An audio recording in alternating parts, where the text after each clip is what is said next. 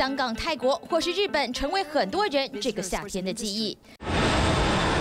大量人群重新回到这些热门观光景点，感受到人群拥挤的同时，却依旧是今非昔比。根据牛津经济研究院的统计，其实对这些亚洲地区来说，旅游人数也只有疫情前的4到6成。The majority of inbound tourism into APAC markets is actually coming from elsewhere in APAC. It accounts for about 80% of inbound travel to destination markets here. So the slowness in APAC tourists returning to the international travel market is actually a big part of the reason why the tourism recovery has been slower here. 亚洲地区解封完，预计要到2025年才能恢复以往的旅游热潮。 已经10次荣获全球最佳航空公司的 ANA， 到现在仍然感受到疫情期的冲击。It's a very difficult situation. I believe that the impact of the pandemic is still being felt today. The environment surrounding us is still changing, but I think it is important for us to keep up and to adapt quickly. 全日空社长说的含蓄，疫情后的旅游潮才慢慢回流，又还有俄乌爆发战争之后对飞航的限制，航空业要维持发展，要花更大的心力。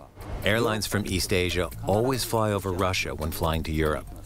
The fact that we can no longer fly over Russian airspace has had a very large impact on us. The flight time is longer. Fuel costs are higher. The business environment has become very difficult to deal with. 相对于亚洲、欧美地区，去年就出现一波报复性旅游人潮，但去年夏天航空业人手不足，加上罢工阴霾，让今年暑假的旅程依旧带了点胆战心惊。 We really wanted to be back in business again and serve our customers the way they are used to. We had already a test period last May holiday, and it went great. People had to wait in line for 15 minutes, 20 minutes. So we are back to the way we performed before, and offer the customers a very nice and relaxed, hopefully. 尽管旅游业者还有旅客都摩拳擦掌，但对各国积极高喊减碳环保这样飞来飞去的旅游方式，恐怕不太理想。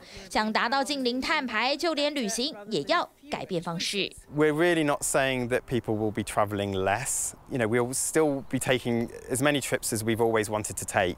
We'll just be finding new ways of doing it. We can either exceed climate limits with all the bad news that comes with that. We can either curtail behaviour even more, or we can try and work somewhere in the middle where we can actually say, yes, actually your freedom of movement will not be altered. You can go and have wonderful experiences, but it's going to be different. 包括搭乘火车替代飞机，利用大众运输或是电动车，从交通上改变是第一步。关注环保的旅游业者就推出兼顾环保又贴近在地的行程，部分资金收入还会投入保育工作，要让高排碳的旅游产业能发挥最大化的价值。We recognise that it's unrealistic that no one's ever going to fly.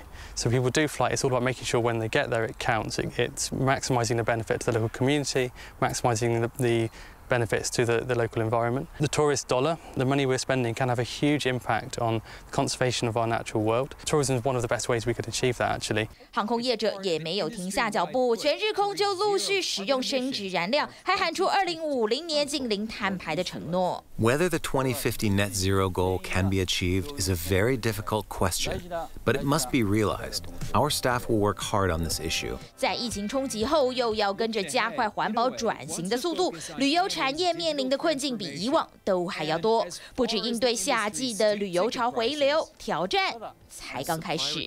TVBS 新闻综合报道。